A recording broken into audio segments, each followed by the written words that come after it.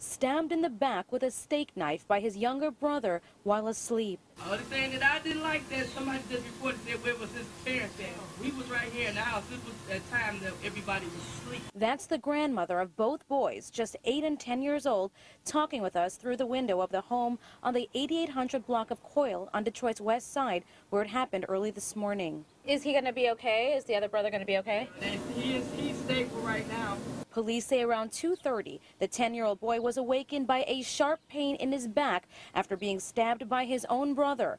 Both of them then running to their mother's bedroom to tell her what happened.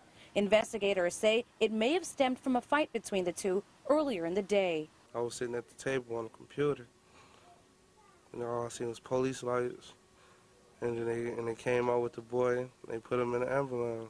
Neighbors who don't want their faces shown on camera can't believe it. I'm like, man, that's crazy. And police say that 10-year-old boy is at the hospital recovering. He is expected to be okay. Now, as for his 8-year-old brother who stabbed him, he is right now undergoing a mental health evaluation. It is unclear if he will face any charges. On Detroit's west side, Jennifer Bisram, 7 Action News.